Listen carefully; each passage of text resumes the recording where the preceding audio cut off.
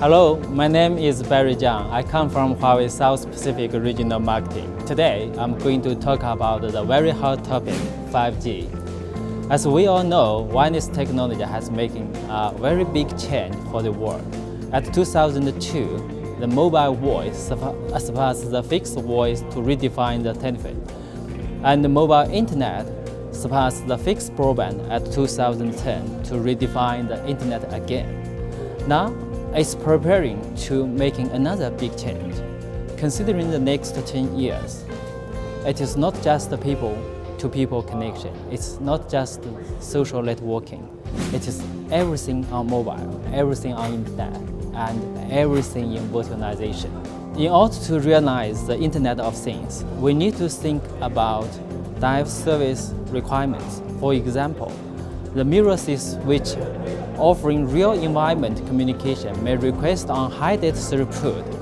The automation driver requests for high reliability and zero latency. The watt meter may just need very small bandwidth to transmit several bytes data and non-lifetime battery. All of those requirements from the IoT and vertical industry need us to think of what is the 5G. So first of all is the connections. In 2025, there were more than 100 billion new connections machine-to-machine devices. This will need 5G to offer 1 million connection capability per square kilometer. Second is the peak throughput. 5G will provide 2 to 4 Gbps at the macro coverage and 10 Gbps at hotspot.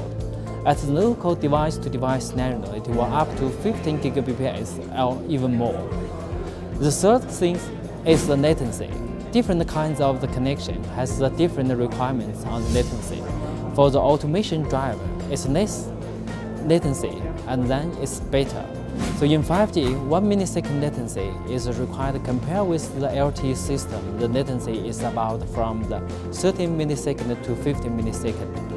And actually, the 5G is a new platform which has the SDN-NFV-based cloud and big data, which has dynamic network size to give different connections with the right network resource, which has the smart sensor with the unified wireless access to the system. So the 5G is a very big system work and need all industry members, including government, standardization, operator, vendors, vertical players, everyone to work on it and make it happen. Thank you.